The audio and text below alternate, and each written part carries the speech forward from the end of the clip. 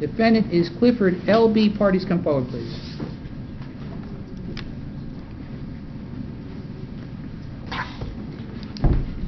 Your appearance, counsel. Thank you, Your Honor. Good afternoon. Alex Klein, Steyer, Leibowitz on behalf of the plaintiff. Let's have the witnesses sworn in, please.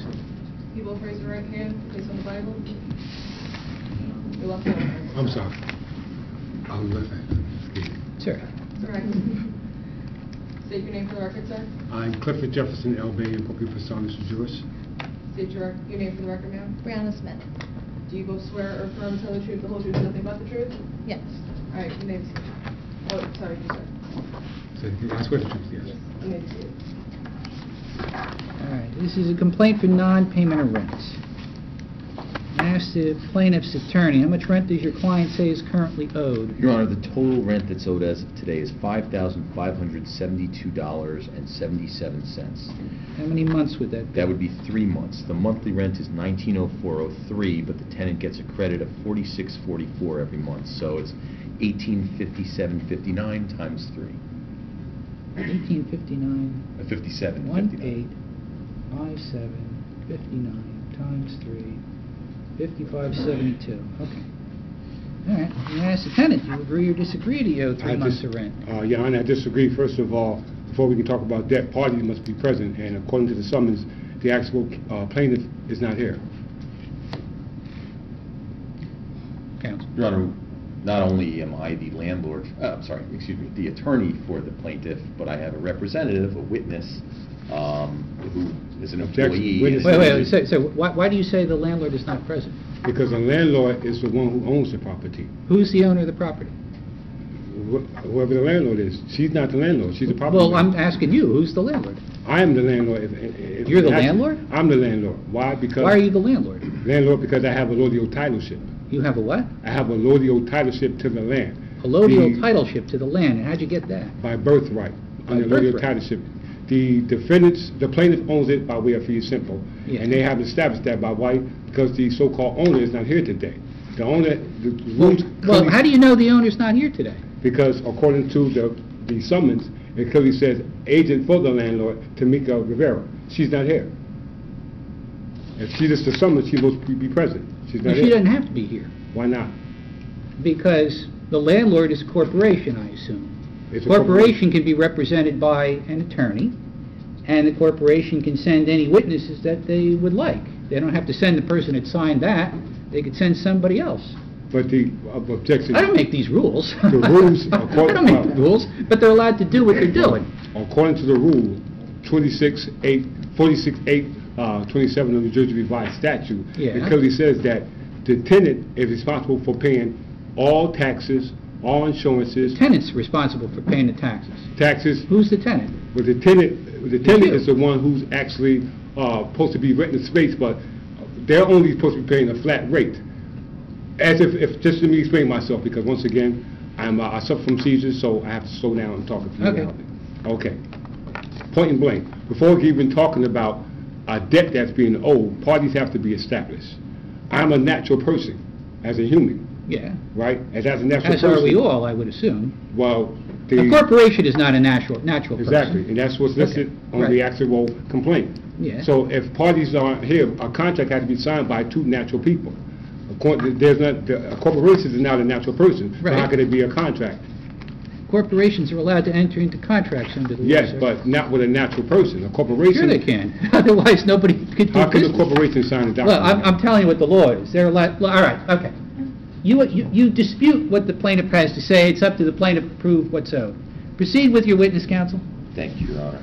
Objection, Your Honor. What's your objection? She's not the landlord. How she can collect the debt? Sir, Can I just say this one sir, thing? I'm going to note your objection for the record, and I'll note it for the record, and you can raise it with the appellate court if you like. Right now, I'm going to let them talk. Oh, I so let you you said- talk. I'm going to let them talk. But you're going to say appellate court, so that means you're planning on ruling against me? I haven't decided anything, sir. So why would It's you... up to them to prove it. They haven't said a word. I don't know Okay. what they got. So- I don't know what they're going to say. But I have to defend myself. I haven't finished Of course my you can defense. defend yourself, but the plaintiff gets to go first. Okay, no problem. I don't make this stuff up, sir. I know, I think you don't. You have to follow script like everybody else. All right. It's up to them to prove it. Proceed with your witness. Thank you, Your Honor. Ma'am, could you state your name again for the record, please? Brianna Smith. Okay, Ms. Smith, what's your position with Woodhaven Terrace LLC, the plaintiff in this matter? I am a legal representative for the institution. Okay, do you have a title? Legal You representative. need to speak up. I'm sorry, legal representative, I'm sorry. Okay, well, in your position, what are your responsibilities? Delinquent accounts and collection of non-payment of rent. Okay. With responsibilities, with those responsibilities, are you familiar with the facts of the case that we're here on today? Very. Okay. The gentleman sitting to my left, is he a tenant at Woodhaven Terrace? Correct. Okay. And is there a written lease agreement between Woodhaven Terrace and the tenant? Correct. Do you have a copy of that? Right here. Okay. Your Honor, if we could just have this marked as... I'll have it marked as P1. Thank you. Ms. Smith, what is the... Why don't you hand it to me and I'll mark it? Got a pen in here somewhere, Your Honor. Thank you. Oh, thanks. You need this Ms. back, counsel? Please, Your Honor, we've got that in some renewals. Okay. Okay, Ms. Smith, the lease that we just handed up to the judge, is that the, what's the rent stated in that lease? That is the original lease that was signed in 2000. Oh, okay. In 2014. Per the renewal, the rent is $1857.59 after the rent credit. Okay, and that renewal, is that this document Yes, that you're that's the looking at most right here? current, yes. Okay, Your Honor, if I can mark this P2, please. Okay. Now, P1 and P2 here, the documents that we've just spoken about, are these accurate copies of the lease and the renewal? Correct. Okay. And again, for the court, what's the current rent on this property? So the current monthly rent is $1857.59. Okay. Now, does this tenant have a balance? Correct. And what is the tenant's balance? The tenant's balance to date, including late fees and any legal fees, is $5,953.77. Okay. And with just rent, not including late fees and legal fees, how much is owed? $5,572.77. Okay. Now, did has any rent been received from this tenant in November? No. What about in October? No. And in September? No. Okay. That's what we have on. Do you have any ledger or anything you want? Oh, we do, Your Honor.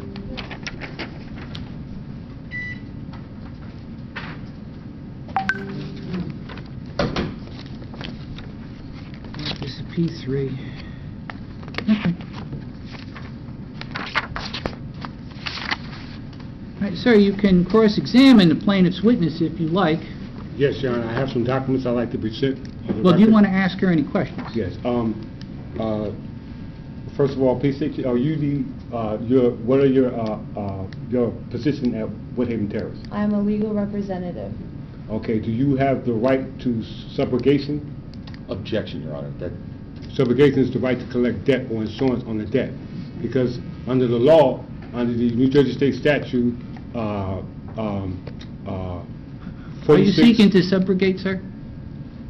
Your Honor, I'm not even sure, I don't even know exactly what that would mean with regard to these proceedings. I'm fairly certain that my Well, witness doesn't know. who's seeking to... I assume your witness is not authorized to subrogate.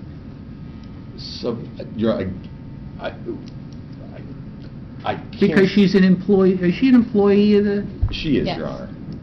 What's your position? I am a legal representative. What do you mean a legal representative? So I work in the legal department. I handle delinquent accounts and non-payment. You work of in the rent. office? Yes.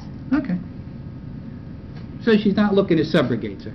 Right to subrogate is the right to be able to collect the debt as the beneficiary. Objection, Your She's Honor. not the beneficiary. She's a worker. Right. If the owner is the only person that... Okay, now, collects the debt. do you have any more questions for her, or do you want to make a legal argument? I want to make a legal argument. All right, do you have any more questions? I don't have any questions. for No her more because questions. Okay. She's herself is not able to answer these questions because I didn't make a Your Honor. contract with her. Objection, Your Honor. Overruled. What else do you want to tell me? I didn't make a contract with her according to the lease, the terms and conditions of the lease of the contracting parties. Right, My name is on the signature. right. If you really look at the lease, there is no signature of the actual owner or the so-called landlord.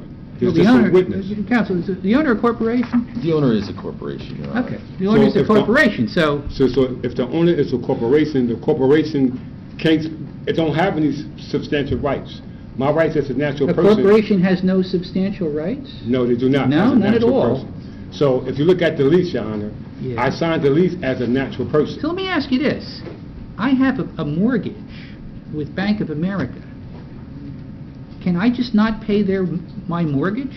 Well, you can't pay a debt with a debt, Your Honor. No. I have to pay money to Bank of America for the mortgage on my house every month.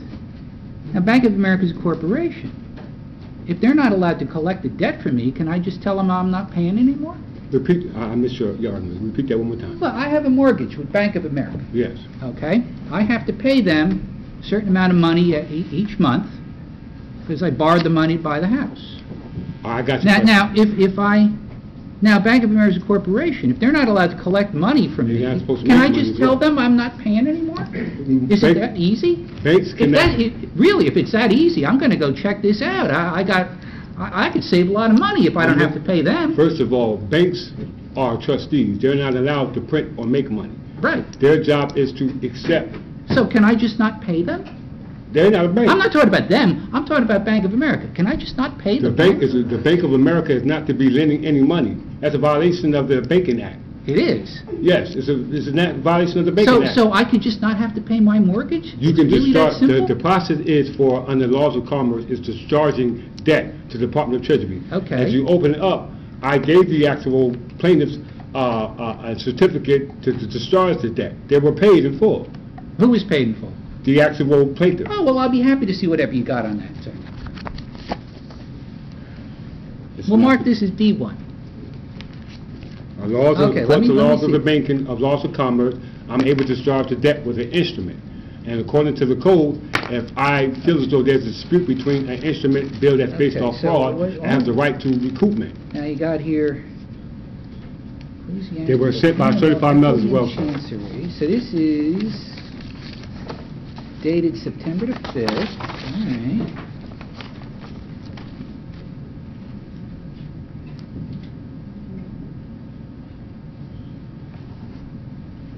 Invoice, money orders being accepted, return of valuable consideration.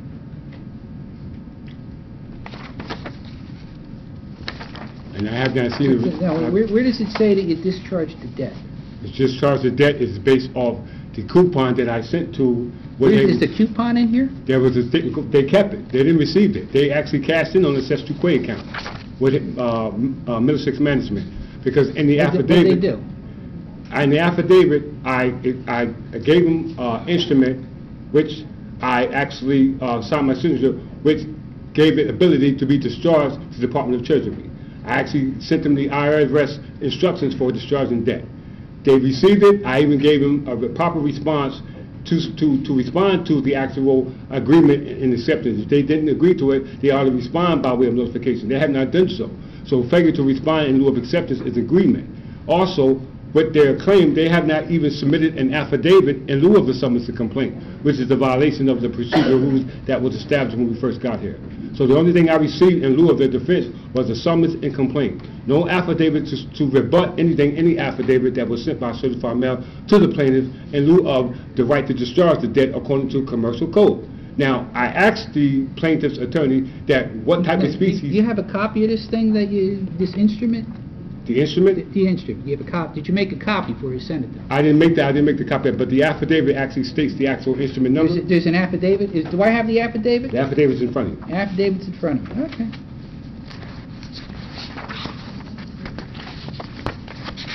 Let me just find my page. All right. So you gave them an instrument, Yes, and this instrument discharged the debt, did it? yes. Now, I actually. Now, how does that work? Because I asked the plaintiffs what type of species are they requesting. I asked him, were you looking for Federal Reserve notes? He said no. So I asked him, because there's different types of species, checks, money orders, coupons. Those are credit instruments that can be used as discharge. Gold and silver is legal tender, too. Article 1, Section 10. That's the only, but gold and silver were actually abandoned with the House Joint Resolution 192. Okay. So because of that, the citizens have the right to discharge their debt, being that there is no lawful money to pay a debt with. You can't. Oh, so you're saying that none of the money that we have is lawful. It's not lawful. Therefore, nobody can collect on a debt. That's your argument? No, the law says that. The law says that. Yes, Uniform Commercial Code. And you got it in here, right? It's in the affidavit. Right there in the Uniform Commercial Code. Uniform Commercial Code. And it's got all the sites in here. So I go back, I look this up. It'll say all that, right? Yes, sir. Okay. Yes, sir. Everything is Do backed you have up. anything else you'd like me to look at? Also, once again, the complaint should be dismissed because as the rules state that there should be a affidavit upon penalty of perjury in lieu of the summons complaint that should be sent to the plaintiff. I have not received that. The only thing I received from the actual court was a summons letter, a mail to a corporate orifice. As you see in the complaint, my name is in proper form. When the court sent it back to me, it was in all capital letters. That denotes to a legal fiction. On the actual lease, the terms and conditions on the lease is in all capital letters. That's a legal fiction. But when I signed it as a natural person. So they actually listed me in lieu of renting me an apartment as an employee, i.e. trade and commerce. Why? Because you can't in commerce, the only thing that's tax deductible on an apartment building is based off gross, what's called gross contract. So what the plaintiff has done is that they have got out of their obligation by way of New Jersey State Statute 12A 1-203, which states that the tenant is supposed to pay for all, including rent. So under a term called net lease says that the tenant has to pay for not just the rent, but all maintenance, all registration, all insurance. So now, if they're saying that I owe a debt, they have insurance for it. So that means that they have collected on the insurance already. So now that's a violation of law. Why? Because it's banking. That's fraud. Why? Because you sued and you got paid already. The Administrative Management is a company that gives insurance to any tenant that's staying in any one of the so-called duplexes. So now, if that's the case, Woodhaven is suing me, not Middlesex Management. Middlesex Management is not only asked for a complaint; it's Woodhaven Terrace. So now, how are they going to make a complaint on a debt that's owed when they're not actually the party who is the insurer? The insurer has to collect the debt or the beneficiary. Well, apparently the beneficiary has to collect on the debt. Why? Because they discharged the debt to the Department of Treasury under the S2 account, i.e. my Social Security number. Why? Because a check is in the bill of exchange. So you gave them a check? I gave them, a coupon. There's different types of checks. I gave them a you didn't coupon. give them a check, you gave them something else. I gave them a statement coupon, which I accepted for value and consideration by way of signature. I put my fingerprint on it, I sent it to them by way of affidavit, and gave them the law, said if you rebut this affidavit in lieu of discharging by way of commerce, please respond so in writing. They have not done so. Okay. So that's acceptable. Okay. So you didn't send them like cash or a check off a bank account or a money order, anything like that. You gave them this instrument, this coupon, and that was supposed to cover the 3 months of rent, right? It's supposed to cover the amount that's on the face of the actual instrument. And I give life to it by signing my signature off my credit. This is my credit. It's not their credit. You sign it off my credit. I give life to the credit because there ain't no money. So that's why the lease, if you look at the lease, the terms and conditions on the lease has a legal fiction, which is all caps. But when I sign my signature, initial or waive signature, that creates a security agreement. So that means that I'm the secure party in the so-called contract, according to law. And there's no way for them to actually collect money from you because there ain't no money, right? That's not money. So the only way like the green things that I have in my pocket with pictures of dead presidents, that's not money, right? That's called a negotiable instrument. Are there negotiable instruments? But it's a Federal Reserve note. Federal Reserve. Used, as you said, when they pay a debt, they pay a fee and discharge to the Department of Treasury. I see. So now, if it's money, what does the Department of Treasury need to be for? If it's lawful money, it's only used as an exchange to be discharged as credit in the Department of Treasury. Okay. Anything else you'd like to show me? That's it, bro. Okay, that's it. Counsel, you got anything further before I take this all in? And I'd like to look at the lease if you have it. Absolutely, Your Honor. Your Honor, just very quickly, we did step out for settlement negotiations. It's a little bit hard to understand some of what's being said here. Well, I'm going to look at all his stuff. He did a lot of research. I should at least I understand, Your Honor. look at it, right? Your Honor, the only thing I would point out to the court is usually these cases are very simple. Landlord says how much money is owed. Tenant says Yeah, paid it or usually they are didn't pretty pay it. simple. But, Your Honor, This all looks a I'm little more saying is- complicated. I'll have to look at all. Your Honor, The man the- did research. I should at least read it over. I understand, and Your Honor, I see all that research, and it makes me think, oh, are there things I don't know? But what I would point out to the court is, the question that still never seems to get answered is, where's the proof of those payments? Because it sounds like there's something being conjured up out of thin air here, but no actual payments. Because we got to the part about that voucher, too, in our conversation, and that was kind of where things ended. Okay. I guess what I'm saying is this sounds like the usual, I didn't really pay, with a lot of fancier language attached to it. Okay. That's all, Your Honor. Can I respond to that, Your Honor? Can I respond to that? Of course. I'll give you the last word, sir. Okay, so he just said that, according to his understanding, that it has not been paid. You have a payer, you have a payee.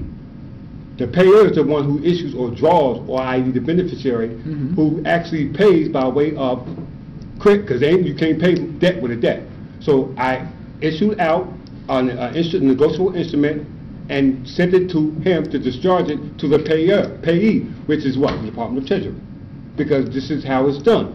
So you're drawing on your Social Security money at the Treasury, right? The trust account. The trust account. It's That's how you're paying the money, right? Yes. Okay. All right. That's all I need to know. Give me a minute and make those copies for those people that were waiting. Thank you. I'll be back.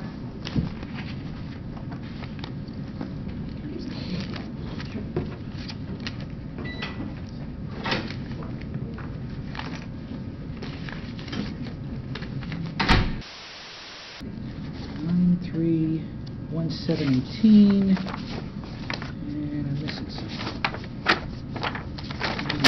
All that stuff.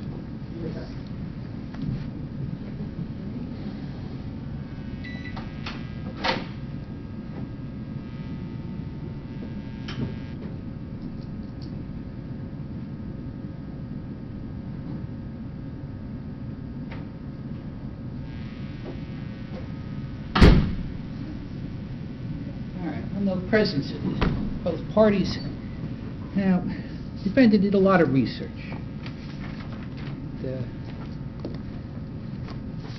He's owed a response on everything he researched. He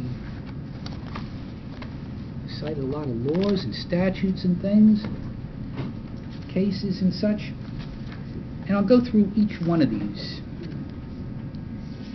First, whether or not the plaintiff is properly represented. The plaintiff apparently is an LLC, a limited liability company, which is treated for purposes of representation under New Jersey law the same way a corporation is.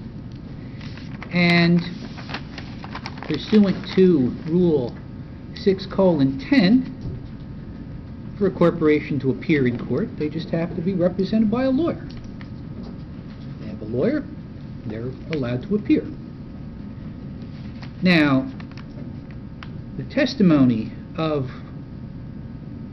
one of their employees to authenticate their documents and to claim, and as well as their books, their records of what's been paid and what hasn't been paid, that is specifically permitted pursuant to the Appellate Division case of Heinemann University Hospital versus Dudnick. It's 1996 Appellate Division case. Found at 292 New Jersey Super 11, so they're allowed to put on their case the way it is. Now, the defendant said, well, wait a minute, they can't, they're trying to subrogate, they're trying to collect on behalf of someone else. She's not allowed to subrogate. Well, they're not claiming they're subrogating. Subrogating is when one party seeks to collect money that's owed by another party, where some party stands in the shoes of someone else. That's why we're an insurance company. If they pay your claim, Then they go to sue. If you get into an accident, somebody hits you, they pay you, then they sue the person that hit you, trying to get reimbursed. They stand in your shoes, acting as though they're you, and they sue in order to get reimbursed for that debt. But that's not what's going on here. There's not a second party seeking to collect on a debt or collect rent. It's the LLC. It's Woodhaven Terrace. The defendant says, wait a minute. They don't really own this. There's a lodial title here. Now, a lodial title, it's an interesting concept. It's anything that's not really owned by anybody goes back to the state, goes back to ownership, I guess, at the first settlement of New Jersey, originally. Now, a lodial title, I guess, would originally vest within the British Crown, but it doesn't really, because the British Crown granted that to the original boards of proprietors of East Jersey and West Jersey. This is located in what was, before the Revolution, East Jersey. And there was an East Jersey Board of Proprietors. They're the ones who held a lodial title. They, in the 1990s, I believe, transferred all of their assets to the New Jersey Department of Environmental Protection. So if there is a lodial title, it's NJDEP that's got the lodial title, not any individual.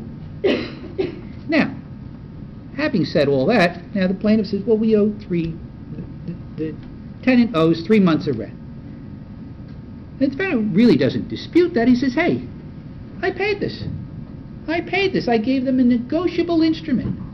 And it's all, and he's got all, he didn't keep a copy of it, but I don't doubt that he did that. If he says he did that, I believe him. And he said, well, how is this a negotiable instrument? Well, basically, he's claiming that he's got a cestueque trust. Now, there are many people, and he mentions the Social Security fund in there. And there are many people who believe that when the United States went off the gold standard in 1933, all of our money is no longer legal tender because it's not backed by gold and silver, so it's not really money anymore. And because of that, the United States was bankrupt, and all the money held by the federal government is really held by all of us, and all we have to do is write a check based on all this money in federal bank accounts, and we get our share from that. Well, no federal court has ever upheld that. I'm not a federal judge. I don't imagine I'm going to be appointed to the Supreme Court of the United States anytime soon. So that's really beyond the competence of a landlord-tenant court. But